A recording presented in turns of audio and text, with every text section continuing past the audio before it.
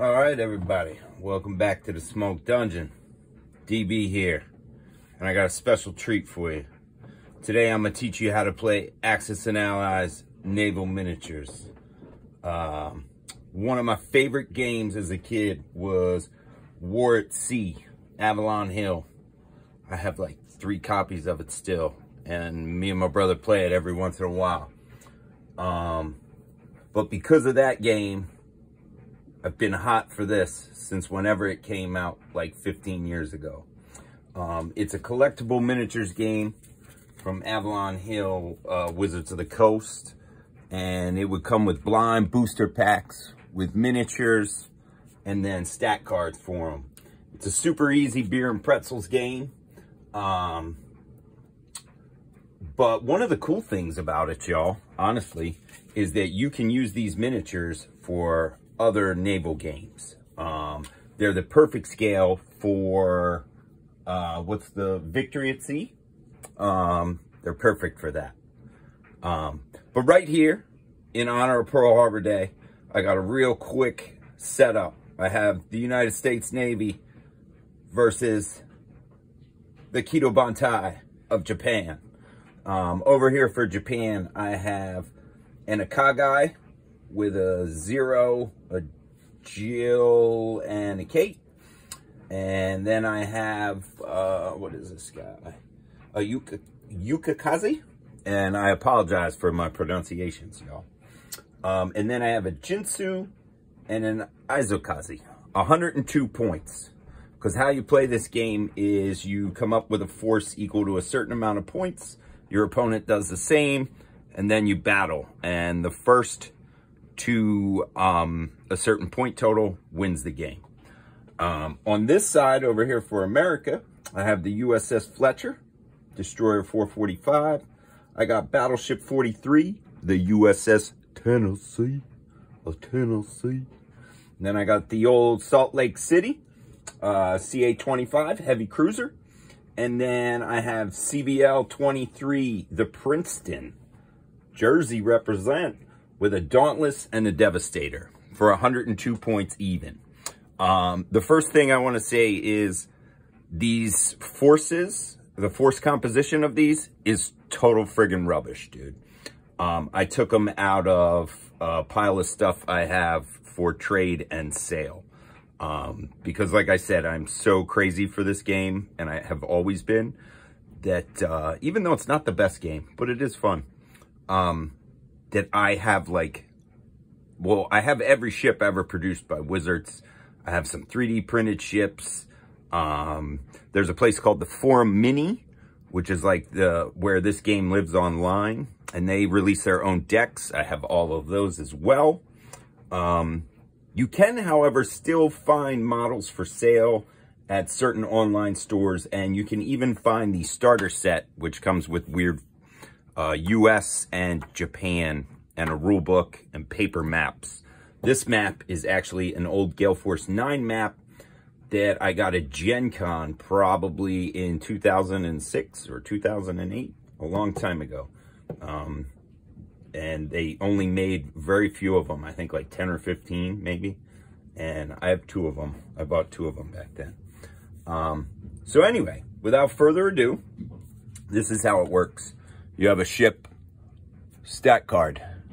Has all your ship name, points, what kind of ship, the year it was commissioned, speed, which is usually either 2 or 1. And then you have a gun icon, an anti-aircraft, depth charge, torpedo are the ones. And then you'll see a series of numbers 0, 1, 2, 3. That's the range, how many squares. And this is how many dice you roll. For torpedoes, only 6s hit. For all these other ones, a 6 counts as 2 hits, and a 5 and a 4 is 1 hit. And then down here, you have your ship's defensive stats. You have armor. That's the number that the opponent needs to beat to score a hit. The vital armor, if they score that many hits, your ship is Yahtzeed and instantly sunk. And hull points is how many hits your ship can take. When you're on your last hull point, you're crippled, and your stats go down by 1. 4s are no longer hits. Your speed goes down, excuse me. I also apologize. I got the dryer running. You know, DB's trying to kill two birds with one stone here. And then you have your ship special abilities. For instance, this destroyer has night fighter and long last torpedoes. This is what set they're from. And then on the back, you'll either have some fluff, some historical fluff about the ship, and a nice little image. So yeah, I'm going to walk you through how to play real quick. All right. So the first thing you do is each team. Oh, these are the objectives in the middle. They are worth, each one of these is worth half the amounts of points of the game. So since this is 102 points, these are worth 51. And it basically becomes a rush to the center if you play as how the rule book is written without any special scenarios. So the first thing you do is determine initiative. Whoever wins initiative goes second, because that way they'll get to see where the other guy's going. And then the gunnery phase, the attack phase, is all simultaneous. So even if your stuff gets sunk by the other guy, you're going to get the shoot back. The only thing you add to your initiative is either special rules or flagship bonuses. You can see right here, the Akagai is a flagship 2. So it will add 2 to the dice roll. The Jinsu is also a flagship as well, but you only add your highest. And then on the American side, I have no flagship. So they're just going to be a straight 2d6. Japan will be 2d6 plus 2. So total of 5, and then boxcars for the Americans. Things are looking up. So the very first thing you do is the sea movement phase. Japan has to move first. All their ships move 2. So we're going to go 1, 2, and then 1, 2, 1, 2. Then the American phase. These fellas are going to move 2. The Fletcher will move 2. The Tennessee has a special rule called slow 2. So I got to roll 1 die, and on a 1 or a 2, he's -1 speed. Nope, he's good. So he is also going to go into here to Tennessee. All engines full ahead. All right, then it's the air missions phase. So we're going to do the air missions phase, and you alternate placing attack aircraft. So the first thing we're going to do is we're going to put a dive bomber over here on these guys. The aircraft have an unlimited range. They can go wherever they want. Now over here, we're going to throw a torpedo bomber on that guy. Then the Japanese will retaliate by placing a fighter over here to attack there. And the Americans will then throw a dive bomber over there. Now, torpedo bomber. All right, that's your air placement phase. You alternate. You can also have land-based aircraft, which could come in, but I have none of those in this game. Then we do the air defense, and you go by square to square. So each ship will get at least 1 AA shot. Some ships have multiple AA. So the very first one we're going to do is going to be the Fletcher. And on his card, he has an AA of 6. So he's going to pick who he wants to shoot at. And he is going to shoot at that Kate torpedo bomber, which has an armor of 5. So, and you can see this is a horrible roll. These are all misses, and then that's 2 successes, but he needs a 5 to damage the Kate. So no good there. Then the Tennessee. He rolled 7. What do you got, Tennessee? Uh-oh, there's a good one. He's going to shoot at the same guy because I didn't say. So there's 4, 5, 6, 7, 8, 9. That's 9 successes on the Kate, which only has a vital armor of 7. So the Kate is destroyed. Our first victim, our first catch of the day. And I apologize because now my neighbor is apparently doing some drill work in his basement, which is bleeding on over through. So this, however, the Jill will get through and get a torpedo attack on one of those ships. We'll move over to AA here. First, we have the Zero. The Zero has a couple of special rules. Surprise, on the first turn of his game, he rolls 1 extra die. So he's going to start at 7, and he will be up to 8. However, the Akagai can add 1 die for an expert dogfighter. So he is going to do that as well. See, the special rules can be kind of tricky. So the Devastator torpedo bomber has a special rule called draw the cap, and on a 4 or higher, I have to attack him. So, yep, here comes the 0 at him. And the 0 is pretty rubbish. He only got 3 successes, which the Devastator has a 4, so that's not enough. The 0 misses. However, I have the 2 Japanese ships left. The Jinsu. Japanese ships notoriously bad on the AA. That bleeds over into this game. He only has 5 dice. He's going to try the Devastator as well. 1 success, so no luck there. This could be a very short game. And then the Isokazi is there as well, and he has 5 dice as well. He'll try the same thing. Oh, there's some hits. Look at that roll, boys. So that's a 7, which is enough to breach the vital armor of the Devastator, blowing him up. He goes over here. All right. However, now all our anti-aircraft attacks are done. So now we go to attacks. Each side has 1 through, so let's go. The Japanese had initiative, so we'll do their bomber first. And the Jill bomber has 3 torpedo attacks. However, the Akagai also has expert torpedoes, which can add a torpedo to somebody. So here's 4 torpedoes, and we're going to go at the Tennessee. Now, torpedoes only hit on a 6. However, they normally do 2 points of damage. So let's see if we can drop some 6s.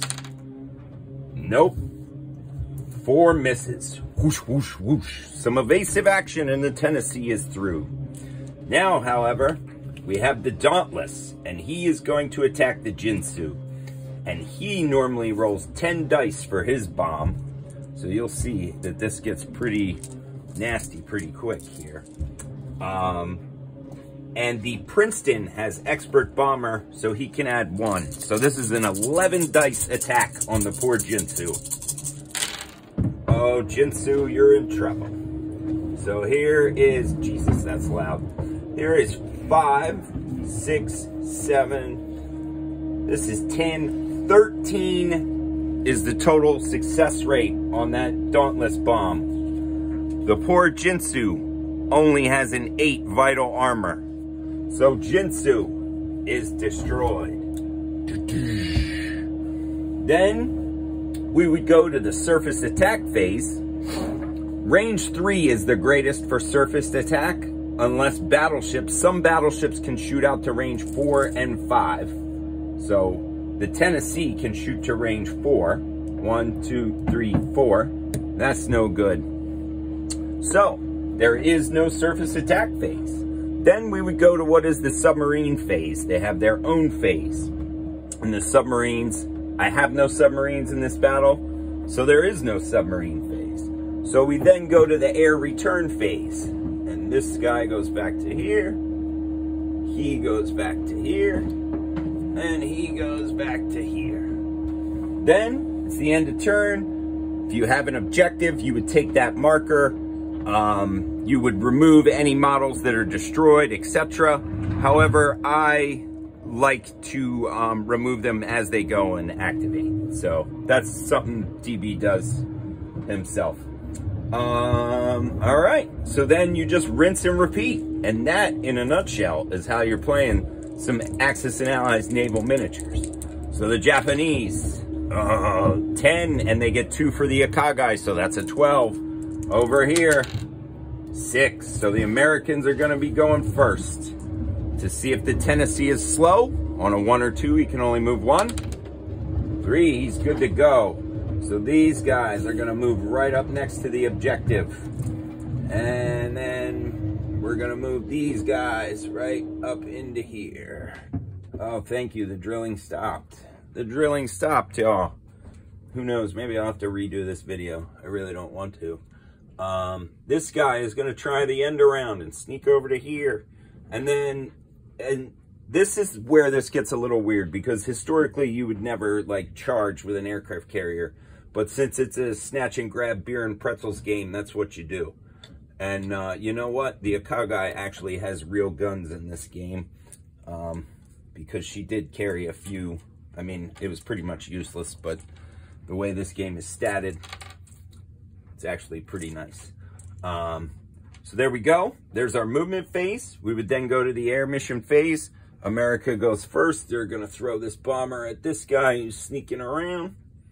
Japan will throw a fighter at him. And then Japan is going to try and torpedo these dudes. So the first thing we'll do is anti-aircraft. And we'll go over here. The Princeton is actually really good on the anti-aircraft with 8 dice. So, of course, DB jinxed it. 4. That is not enough to abort the Jill. The Jill has 5 armor. The Salt Lake City only has 6 dice, so let's go with that one. Oh, there's a much better roll. So 4 successes, 5 successes, 6 successes, 7. Is the Jill destroyed? No, she is not, because she has a vital armor 8. But since we beat her regular armor, she is what is called aborted, which means she will not get to attack. Fancy little Gale Force 9 token there for you. Over here, our 0 will take 7 dice, and then he will get 1 for the Akagai. And see what he can do against this Dauntless. Oh, look at that horrible roll, y'all. What rubbish. Rubbish. DB is a horrible roller. 2 successes. Clearly that ain't shit. Then we have the Isakazi over there. So he is 5 dice. Let's see if he can do something. 3 successes. Again, not enough to abort our Dauntless, who is about to smash down for 10 dice plus 1 for Expert Bomber on this poor Japanese destroyer. 4, 5, 6, 7. That's not actually, that's a pretty bad roll for that many dice. However, Isokazi only has a 7 vital armor, so he is also destroyed. And since casualties are removed at the end of every phase, he will not get to shoot this turn. There is no more air combat. So then we move to the surface phase, y'all. The surface attack phase. The Americans went first, so they're going to go first. The Princeton has no guns, y'all. 0. Straight 0. So unless you have a special rule to buff her, she is not making any attacks. However, the Salt Lake City is right here. And he is 1, 2, 3, range 3. And he has main guns and secondary guns. His secondaries don't have range, but he does roll 7 dice at range 3. So he is going to take a shot on our Yukikaze. Oh, yes, he is going to take a shot on him. So 1, 2, 3, 4, 5, 6, 7. Jesus. All right. The Yukikaze only has a 7 vital armor, so he is destroyed. However, he will get to attack this turn before he sinks to the briny depths. Over here, we have the Fletcher. Now, the Fletcher is only 2 away from the Akagai. So that is only, the Fletcher is a destroyer, so he only has 3 dice. And that's 3. The Akagai has an armor of 5, so no luck there. And then the Fletcher's torpedoes only go to range 1, so there he is done. He cannot make a torpedo attack. However, the Tennessee at range 2 is a battleship, and he has 14 dice.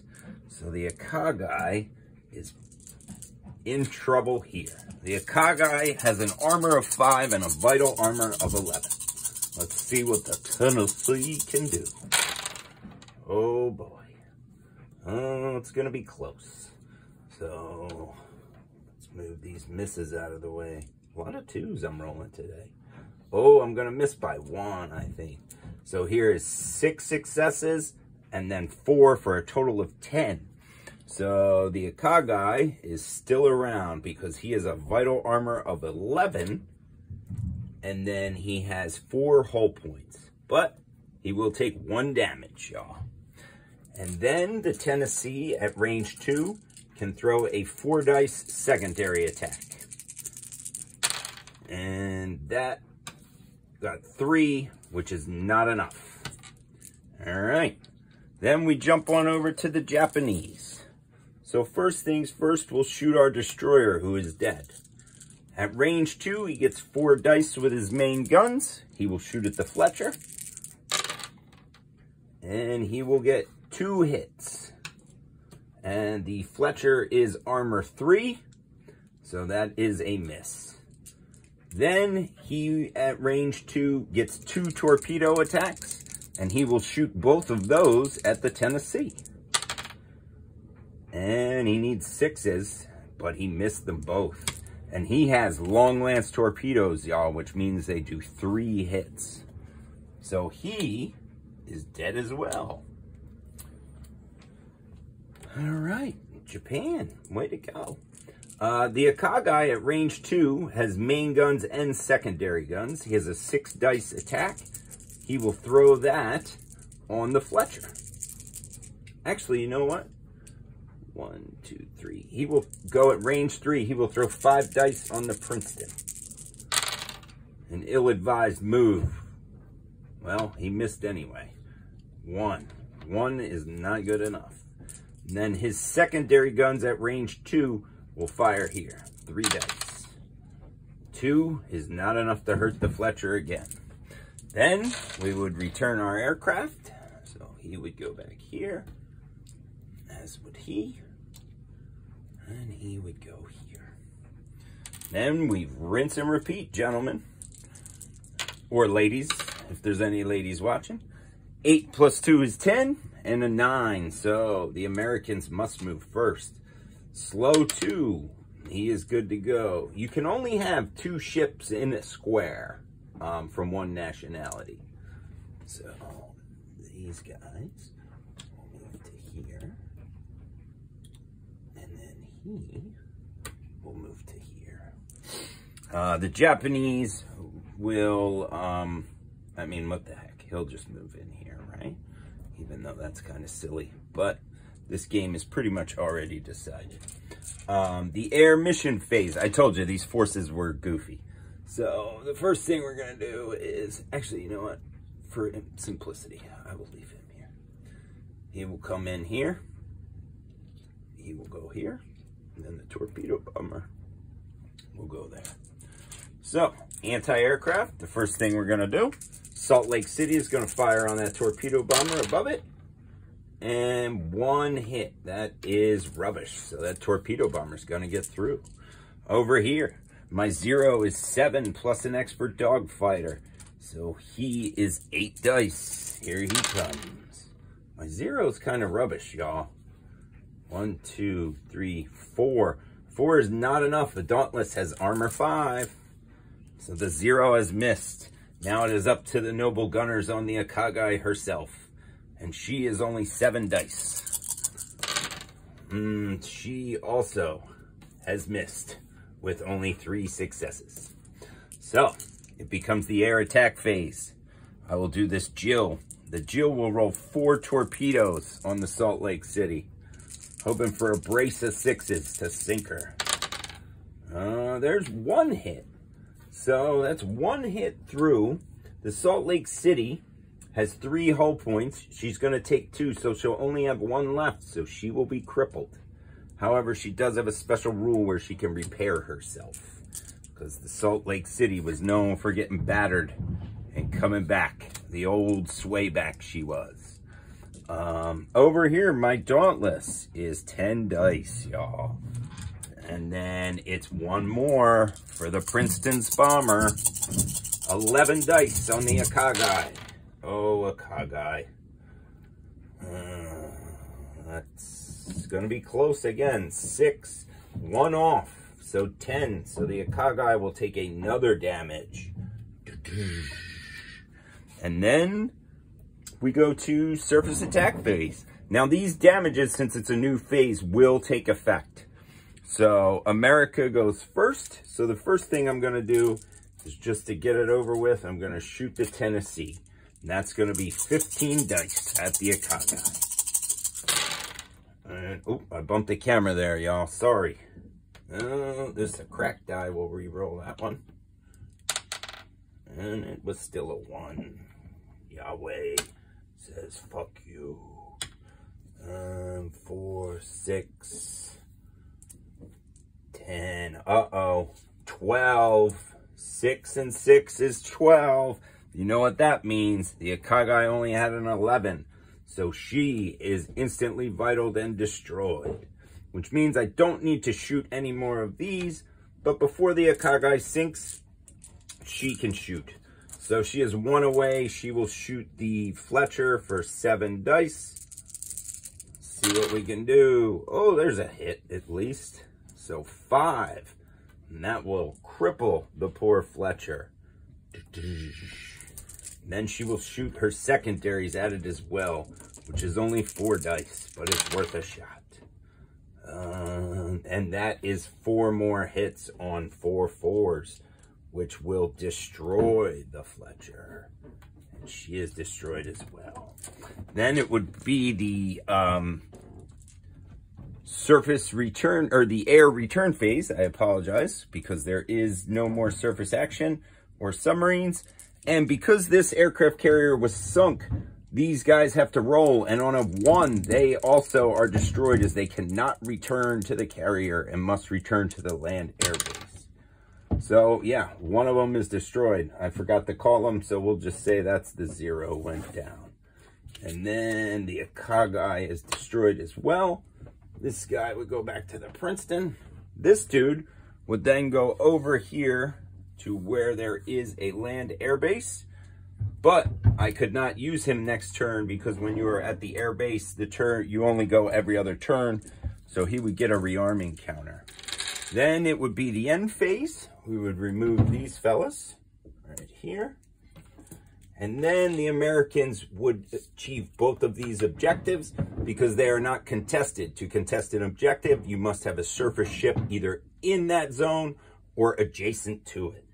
So that would be the end of the game, and the Americans would have done a crushing victory over the Japanese. So the opposite of Pearl Harbor. But you know, just teaching y'all how to play Axis and Allies Naval Miniatures. It's a great game. I think there are a couple hundred models that they produced for it. Like I said, you can find them online. There's plenty of people that trade them on Facebook, or I can't recommend the Forum Mini high enough. It's a great place, great community. I've been a part of it for many, many, many years. It's full of lovely people who are obsessed with this game as much as I am. So I plan to actually show you more battles of this game with like real forces that aren't pretty janky and everything like that. Because as you know, DB is obsessed with World War II naval warfare, because my grandfather fought in the Second World War, both in the Pacific and the Atlantic, and he was actually in the Navy before the war in the 30s. So yeah, and I grew up being told some of those stories and found out other stories as I got older. And it just hooked me, you know? Can't go wrong with it. So everybody, I hope you enjoyed my Axis and Allies Naval Miniatures. Maybe you like it, maybe you don't like it. You know what? I love it. So I think you should too. But be good to one another and do what you feel.